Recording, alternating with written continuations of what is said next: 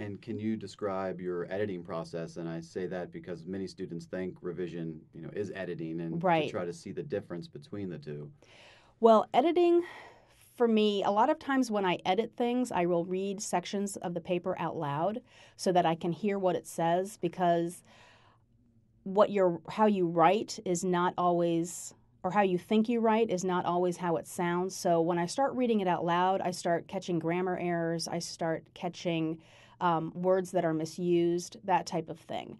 And if all else fails, or if I'm not really being successful in my editing, I do send it off to an editor and have them take a look at it, because sometimes you do need fresh eyes.